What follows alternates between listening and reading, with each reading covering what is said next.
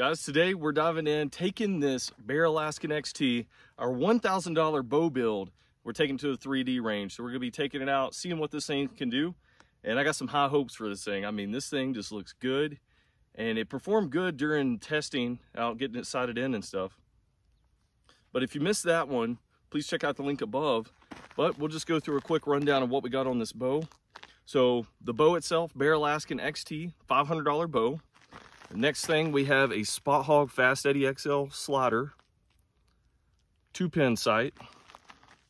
And then we also have Trophy Ridge Hitman Series back bar, front bar. So we have a 10-inch and an 8-inch on the back. And then we have the Propel limb-driven integrated rest. And that's about it, guys. That is it. So check out that bow build. This is $1,000. All right, guys. Like and subscribe. Let's get into this video showing you what this bow can do. 22 yards.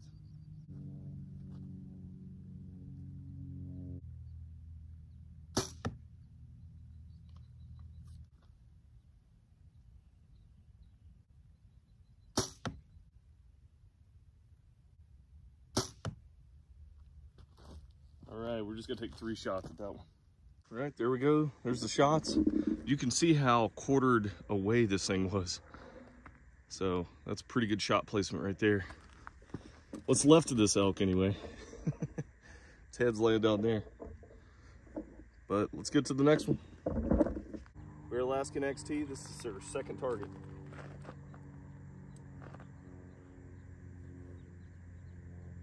$63 yards.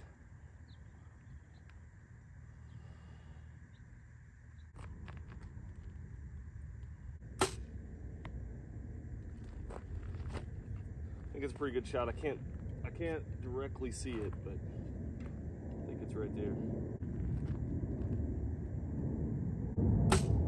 Spot on too.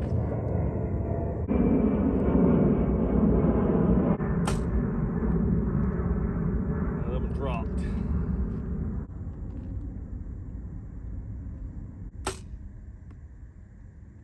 All right, let's check these things out. All right, that's our group right there at 65. Not too bad. That one I pulled. Not too bad though. All right, we got a bedded buck down there in the bottom. We're gonna try this thing. I'm guessing we're probably sitting around like 80 yards right here, so. 81 yards. All right, 81 downhill.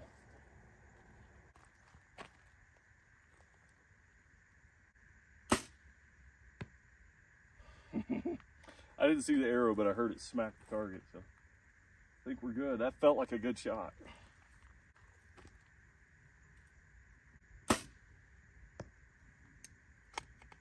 It was a little far forward. But this sight, I'm loving this Spot Hog sight. I mean, honestly, this thing right here, super accurate.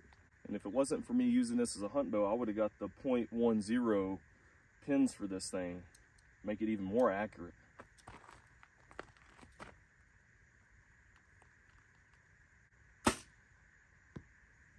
All right, there you go. 80 yards, $1,000 bow build. This thing's killing it. All right, we got 3 arrows remaining, so we're gonna shoot again at this bedded buck from a different angle. We're gonna see how far this one is. 61.5.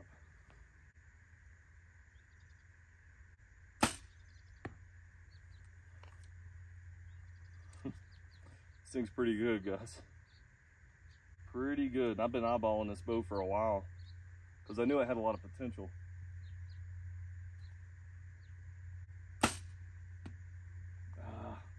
Shot a little low. I held low though.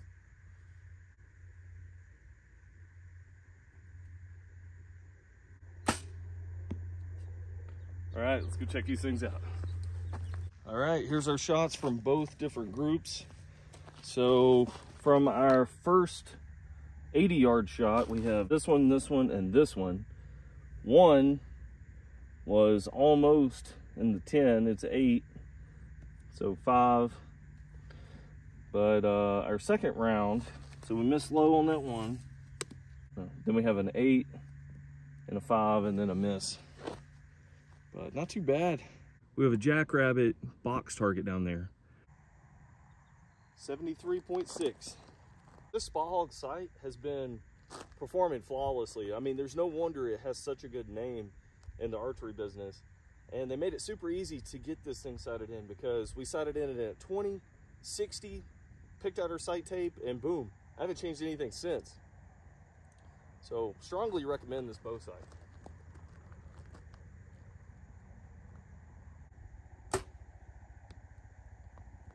I think that one dropped a little bit.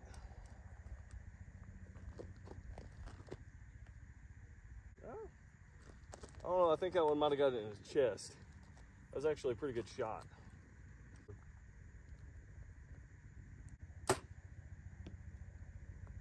Alright, that one's a little left. I think I shot it in its butt.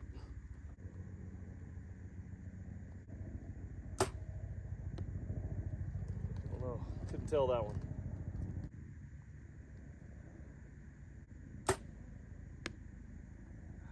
I think that one dropped.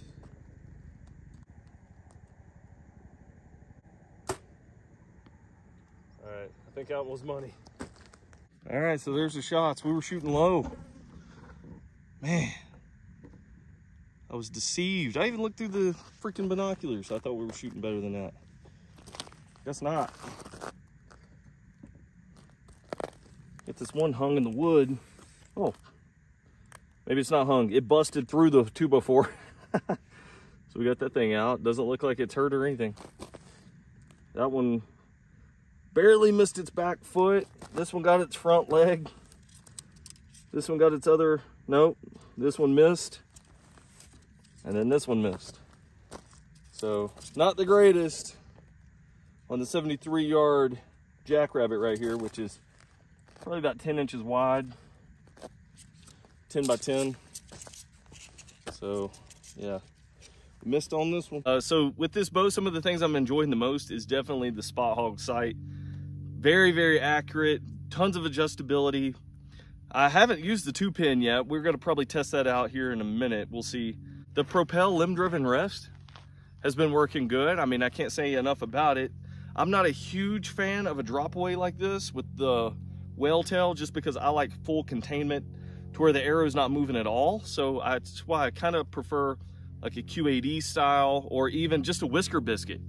But nonetheless, this thing has been working great, and a lot of people love these kind of rests. So there you go. The grip is very thin. It's like a target bow grip, and it feels really nice in the hand. I mean, it doesn't allow you like any error putting torque on this thing, because it's so thin. It just kind of cradles in the crook of your hand there. It works out great. And the stabilizers have been functioning flawlessly. I mean, if you get rid of the quiver, you don't buy the quiver, you just buy the back bar kit.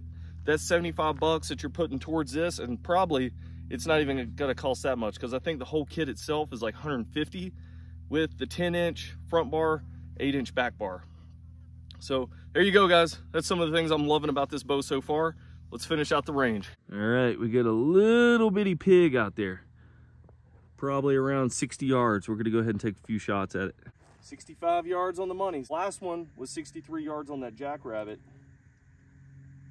Let's actually test out our bottom pin.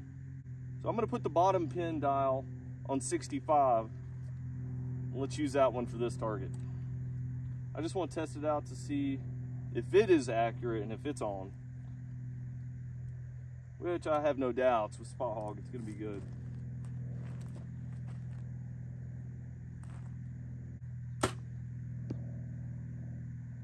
All right, we hit the target. And guys, when we get down here, you'll see how small this target is. All right, there's two.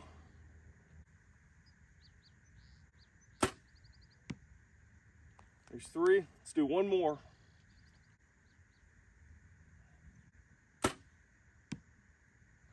All right, what can I say? The second pin, the bottom pin on the Fast Eddie, it works good. We used it for all of those shots right there. All right, that's our little piggy. So we had one right in the kill zone. All of these would have probably killed this small little pig. I mean, this thing's only about 20 inches wide. So this right here is pretty much the shot zone for most targets. But let's go ahead and get to the next target. Down there we got our mountain goat zombie target we're gonna be shooting at. So get this ranged out. We've pretty much been shooting longer distance today. We might try to go a little closer on some. 77.9. A little farther than I thought it was.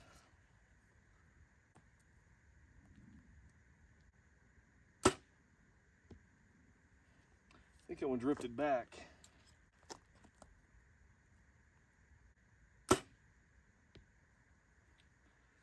Compensated too much on that one. Shot way right.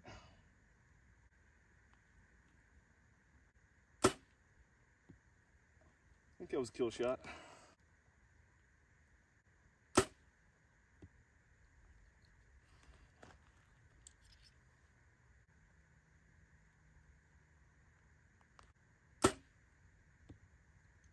All right, let's go check these out. I definitely should have looked through the binoculars and saw that we were shooting low. Besides this one, I think this was my last shot. So that one was good. This one, a little bit outside of the kill zone, but there we go. There we get us a whitetail down here. Not too far on this one. 38. All right. That was a good one right there.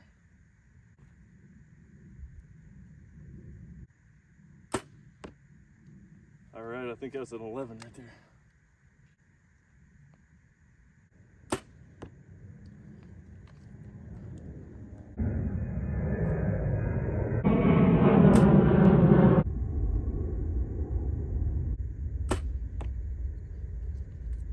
All right, last one on this 38-yard shot.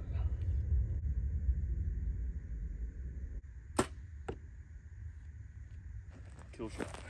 I'd say that's not too bad for 40 yards. Probably about a 5-inch group. 5-inch probably. They were all 8s or better. Can't tell, this target's so old I can't tell if that's an 11 or not, but pretty good shot right there. Well, that's the star of the show today. She's been doing good. Really loving that spot hog. Just all around, this whole bow is just really awesome. I mean, it just goes to show you what $1,000 can get you nowadays in the archery world.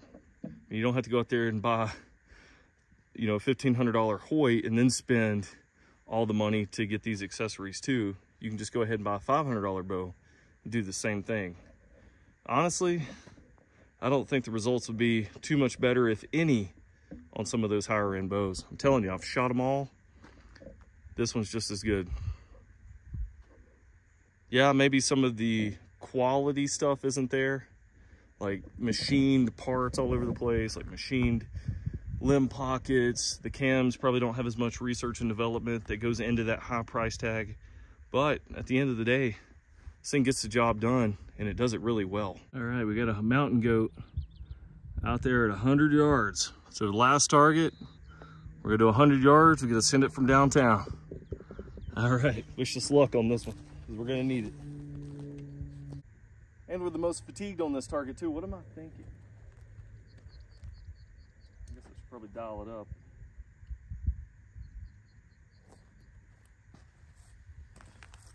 There we go. 100 yards on the sight tape.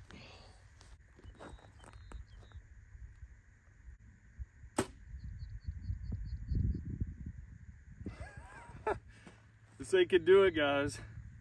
There's no wind today, okay? So if you saw our video where we did our $1,000 bow build, then you know it was blowing like 30-mile-an-hour winds, and I tried to send it downtown at 100. We hit the bales, but I didn't get anywhere close to the actual bullseye or anything like that. But this just goes to show you, $1,000 bow build can hit some accurate targets at 100 yards.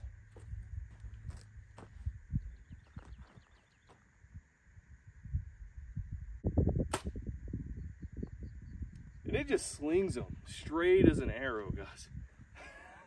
I mean, I guess it is an arrow, but no deviations with the tuning, anything like this. I didn't have to do anything to the tuning on this bow. Now, we are going to do a follow-up video on some things that I know people see with these bows as far as tuning issues, setting up the bow, issues like that. But overall, my bow, I don't know what Mike's Archery did, but I didn't have to do anything to it.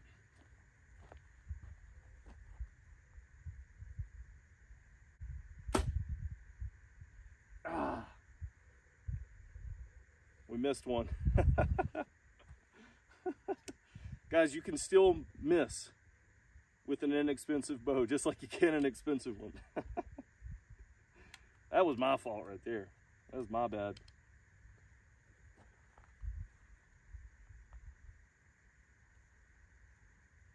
There we go, another good one. Guys, I can make any expensive bow look bad. I'm not the best shot in the world.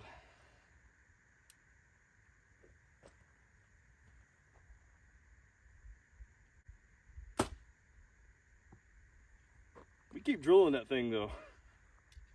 Last arrow. Hopefully we can send it town with this one.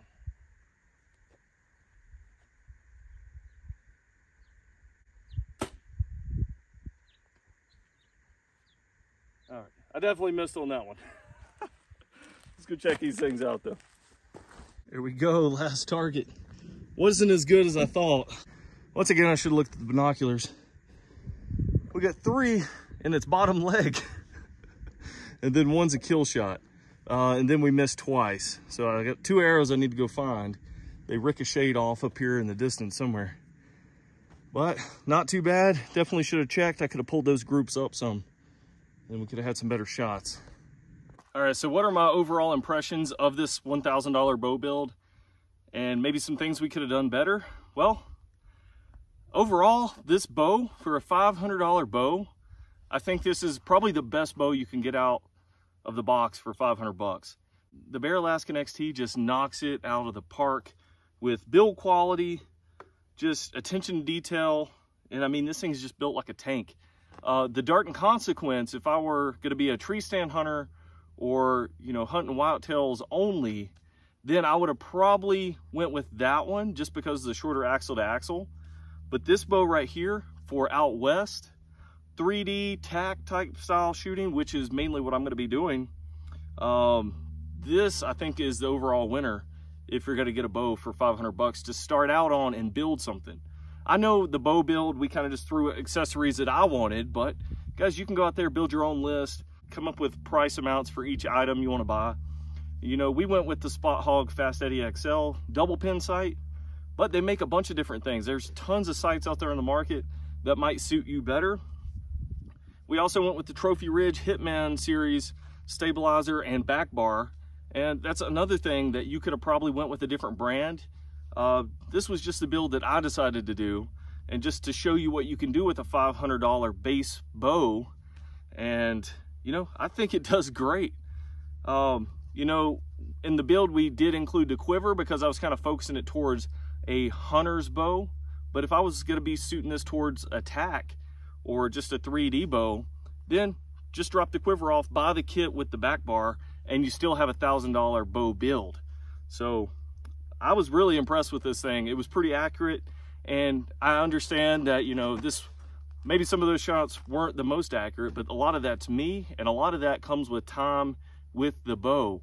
This was the first time I've shot this thing at any amount of distance, or, you know, really other than just sighting it in. So I think it done pretty stinking good. Guys, leave some comments below in that comment box. Let me know what you guys think about this build, and maybe some future ideas for videos, because let's face it, you know, I could have went out and bought any bow I wanted to, but I didn't. I bought this Bear Alaskan XT just because it performed so well when I went to a bow shop and tested a bunch of bows out. So I shot Hoyt, Matthews, I shot the Bear, and guess what? I ended up ordering the Bear Alaskan XT after a lot of thoughts, a lot of thinking about what I wanted to buy. And this thing right here is a good bow for you. Also, I'm going to place affiliate links in the description box for all the bow accessories that we put on this bow. And if you're looking to buy one of these, they do have them on Amazon as well. So this isn't like a bow shop exclusive only. You can go on Amazon pretty much anywhere and buy one of these things. So it's easily ordered. You can get it in just a couple days right to your house, and you can start building one for yourself. Check it out, Alaskan XT. All right, guys, like and subscribe. Thanks for watching.